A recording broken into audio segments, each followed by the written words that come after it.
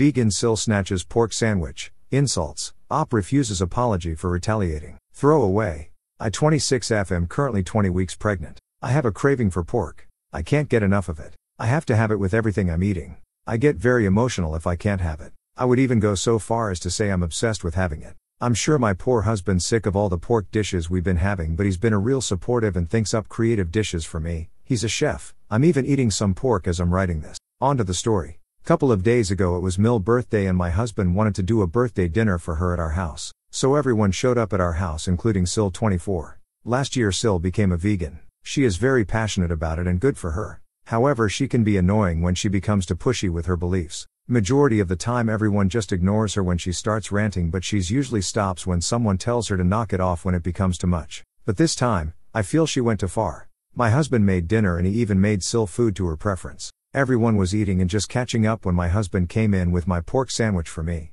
I was sitting next to SIL and she started ranting again, but I ignored her and started eating my sandwich. Ignoring her seemed to set her off and she suddenly snatched my sandwich out of my hands and started going on how disgusting I was, and when I grabbed for it again she pulled it out of my reach and I just lost it and punched her right in face and she fell off her chair and my sandwich was all on the floor, and seeing that I bursted into tears and left the kitchen. It took my husband Abbott to calm me down. I heard yelling in the kitchen.